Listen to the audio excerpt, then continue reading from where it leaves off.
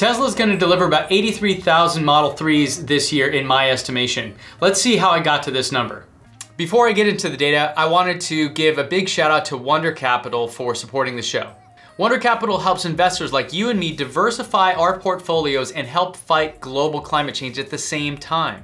They provide loans to small and medium-sized businesses who are trying to go solar. You see, banks don't understand how to fund these things, and so Wonder Capital comes in and provides them with the financing they need. Wonder Capital takes no fees, and they deliver monthly payments into your investment account with up to 8.5% annually. Now, you can get started with as little as $1,000 today. So if you want to help fight global climate change and diversify your portfolio, you can go to wondercapital.com/Teslanomics and get started right now. That's wondercapital with the U.com/Teslanomics. Now let's dive into the data. The Model 3 is Tesla's mass market EV. If you're unfamiliar with it, it starts at about $35,000 as a base price, but most speculation puts them at the low 40s to upper 50s depending on which options you want to go along with it.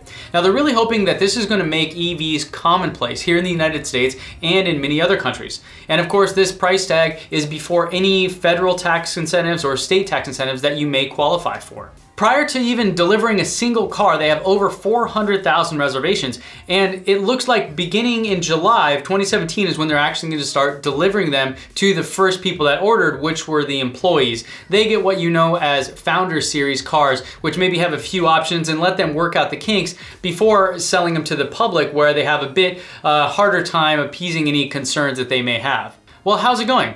Elon Musk recently had some comments about this in the shareholders meeting here in California. We have kept the initial configurations for Model 3 very simple. This is critical to achieving a rapid production ramp. Big mistake we made with the X is way too much complexity right at the beginning. That was very foolish. And Model X has way too many cool things in it that should have really been rolled out in version 2, version 3. That would have been the sensible way to do it. So initially, the Model 3 Configurators, it's kind of going to be like, what color do you want and what size of wheels do you want? That's basically going to be the configurator.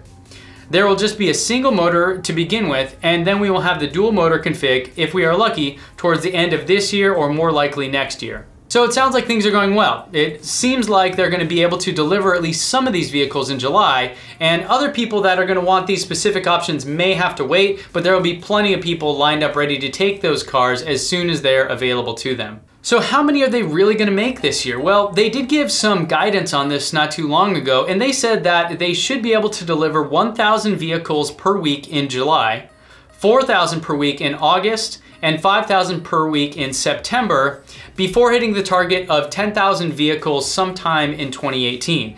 Now this is with the goal of producing 400,000 Model 3s in 2018. These are some aggressive numbers, and I'm not quite sure if they'll actually be able to hit them. This is after myself going to the Fremont factory and reading some other analysts' opinions on this. In particular, Steve Funk is an industry analyst that knows the automotive industry, and he says this just isn't possible. Steve says that Tesla has not yet achieved the alien dreadnought in automobile manufacturing. While the process has become highly automated with the extensive use of robots, there are limits. Fremont is not much different from any other automobile manufacturing plant. If anything, it's less efficient than most. Now, after being there, but not having any clue about manufacturing facilities and all this, I can say that it didn't appear that the size of the factory alone was big enough to really accommodate this mass market. So that means they're gonna have to do something else. Steve continues by saying, because Tesla has not expanded the Fremont factory, it is reasonable to expect the two assembly lines have a nominal capacity similar to NUMMI. Here's the NUMMI capacity. And NUMMI is what was there before. It was a GM and Toyota thing that they were combining on, and in fact, this is how Tesla got the plant to begin with for such a good price. The truck line has a nominal capacity of 180,720 jobs per year. The small car line for the Model 3 has a nominal capacity of 225,900 jobs per year. From 2000 to 2009, NUMMI produced an average of 154,522 Tacomas on the truck line, less than the nominal capacity. Because the truck line is slower than the small car line, Tesla uses it for the S and the X production. Tesla forecasts Model S and X production to be no more than 100,000 units in 2017. Presumably this is demand constrained. The small car line is faster and is slated to assemble the Model 3. The 225,900 capacity figure is based on 2 shifts with straight time. So I agree, having visited the facility myself and understanding a little bit about this, that I don't think Tesla's gonna be able to do it just with the one factory. And this is actually not bad news. This means that they're considering, and in fact Elon said, seriously considering new factories in their recent shareholders meeting, up to as many as 20. So for my estimation, I'm downgrading the initial estimate that Tesla put out in terms of number of cars per week that they're gonna hit and how fast they're gonna hit them. I believe that the production line will come online in early September, and they'll see a big jump in production around then. Remember, they have to make the batteries in Nevada, and that currently is being done manually, and that will then become automated. Then they have to ship all those parts and everything over to the Fremont factory to assemble the cars. So once they get that going, we'll see exponential growth. So Elon talked a little bit about this recently, and he said, another thing I really want to emphasize is the production ramp and what it tends to look like. It's exponential.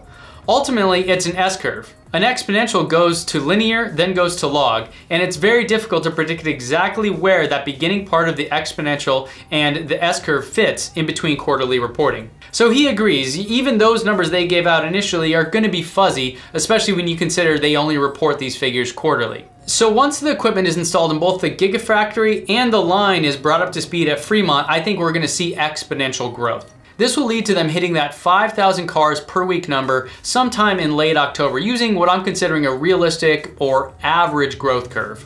In developing this, I also ran a few other simulations, a more aggressive curve and a more conservative one, but both achieving essentially the same amount of cars produced per year. So when you add all this up, you're looking at about 83,000 cars before 2018. Now, of course, these are just estimates and the real numbers are gonna be different than this, but I wanted to see exactly how Tesla's gonna get to these figures and what that might look like using the models that we know of today. Bottom line, this is gonna be a big year for Tesla and for the EV market here in the United States. So what do you think? Is Tesla gonna beat my number? Are they gonna hit their number of 100,000 cars or whatever the original estimate was? I want to know from you. So please leave a comment down below or shoot me a note at teslanomics.co. I'd love to hear your thoughts. And if you're new here, please consider subscribing if you like facts and figures and digging into the details instead of just looking at the flashy appearance of things. So thanks for joining me, and I'll see you back here next time.